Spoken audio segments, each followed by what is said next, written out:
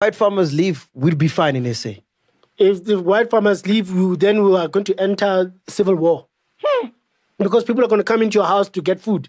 The hungry will eat the rich. The quickest we can get to a very abnormal situation is for people not to have food.